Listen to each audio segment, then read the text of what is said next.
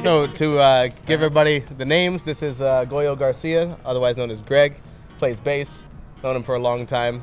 He's Mr. Cool. And then we got Kirk over here. Kirk's from Jersey, and he brings some East Coast magic to the Delta Bombers.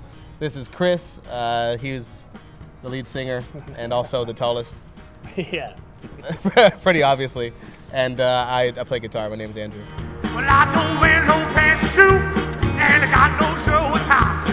But when I sing the blues, babe, I have you sing, come. Well, like the Delta Bombers were formed like straight out of high school for us. I'm 17, 18 years old. I found his ad on MySpace, and we got together, heard him playing guitar, and I figured that was it. So it worked out so far for the past 7 years. So it was quite by accident. We didn't know each other. Yeah. We got very lucky. Now we're stuck.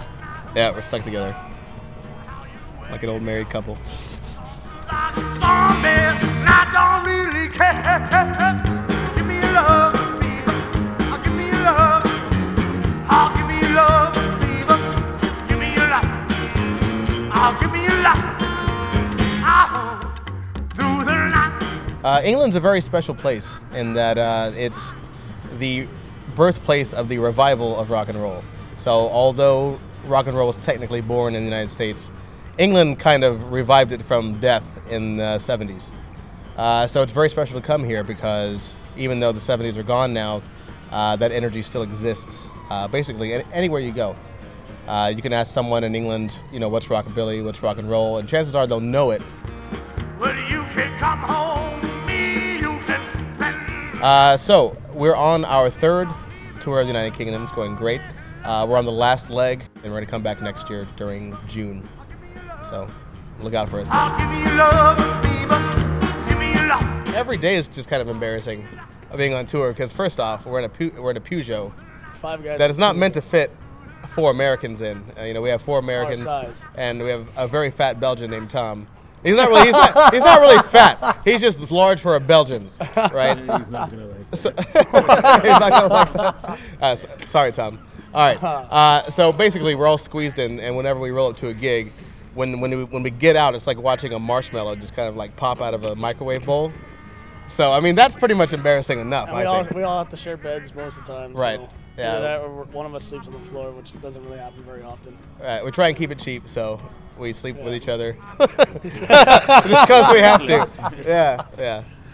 So I mean, every day is embarrassing, but you know, you do what you got to do. Papa Bear right behind us. Yeah. We sleep in one big pile like a bunch of kittens. Yeah, we do. We do. Girl, got me wrong. Ahoo. Ahoo. Ahoo. We would love to play Japan. Japan has a really vibrant, intense rockabilly scene, but it's a very small one. So it's very hard for them to drop $5,000 or $6,000 US on flights for us to come. But if we do come, that country is going to have a fish shortage because I'm a massive sushi fan. Ahoo. Ahoo.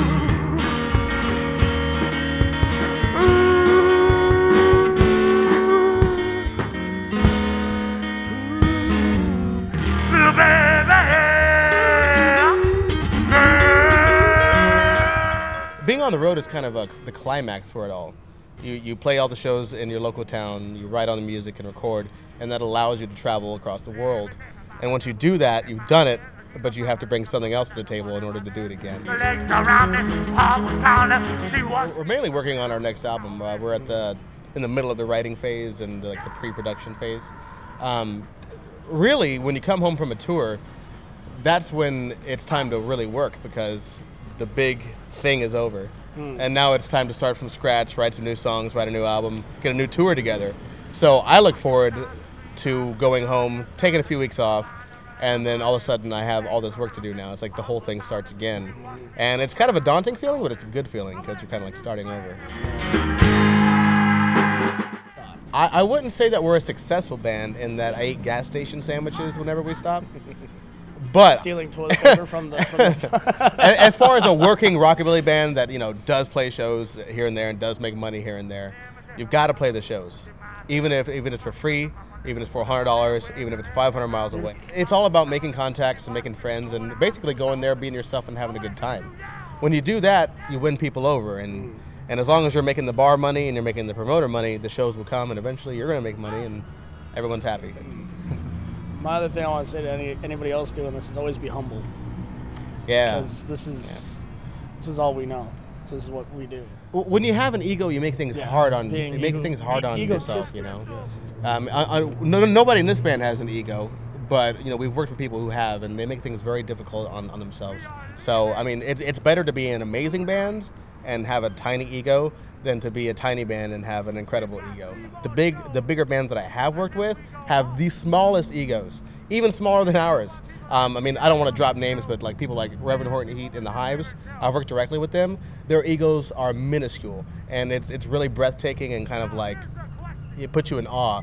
Like, wow, like these guys really get it, you know. So it's cool. Just to add to the humble thing, I mean, say hi to the sound guy, be nice to the guy at the door, be nice to the bartenders, be nice to the waitresses. You know, go out of your way to say thank you to people, and just yeah.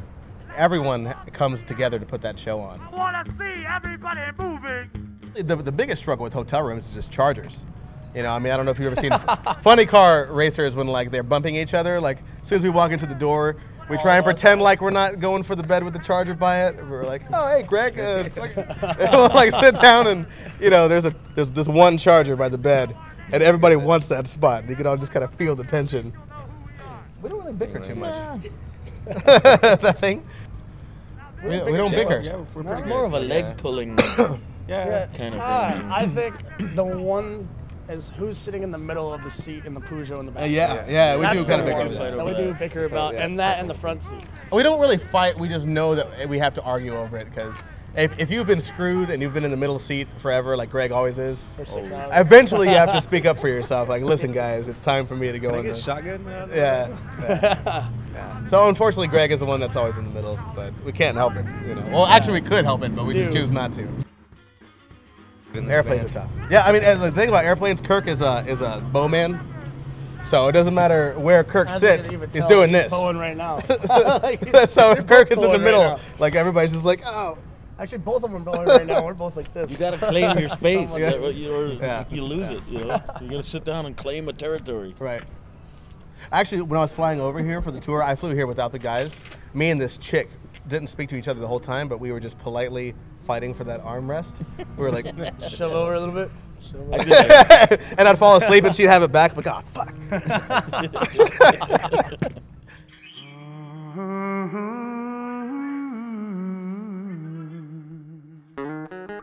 Keep singing, keep singing.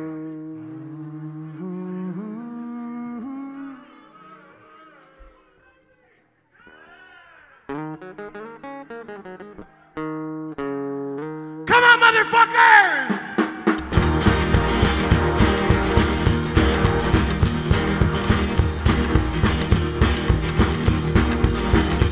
When you see this man, you better run and hide. So when I go to the tower, you won't hear sound, sound, sound. They call me the wolf. When they call me the wolf. When they call me the wolf now. When they call me the wolf.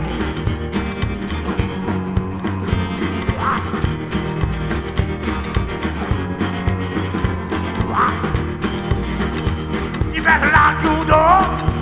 You better put on a shoe. Cause when they hear my howl, I'm coming after you. They call me the wolf. When they call me the wolf. When they call me the wolf now. When they call me the wolf.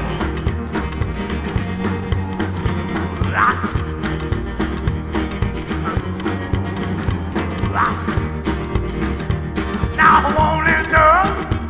I'm everything blow. You better go down the door now. Before I go through. They call me the wolf. They call me the wolf. They call me the wolf now. They call me the wolf.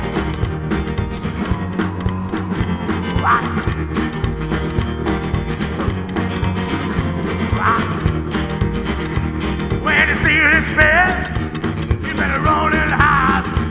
So knock on the tower, or you won't hear sound, sound, sound. They call me the wolf. They call me the wolf.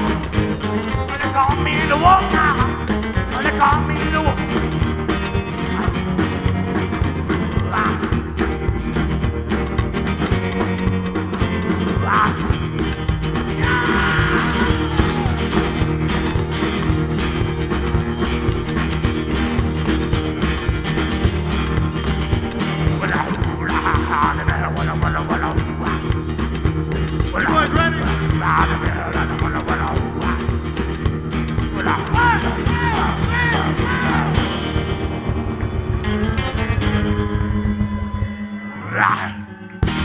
Thank you guys so very much. We are the Delta Bombers of Wild Records, Las Vegas, Nevada. Good night. All of us have kind of had to kindle really special relationships and friendships in order for them to work. Because I know my girlfriend is a very special person, and not everyone can do what she does as far as just sitting at home and kind of politely waiting for me to come back. Yep. Same with my wife too, and his wife. Yeah. My wife has to take care of the dogs by herself when I'm not around. And her responsibilities double. I pretty much do the Tinder thing, so I don't have to worry. There's a girlfriend everywhere for you. There's a girlfriend everywhere.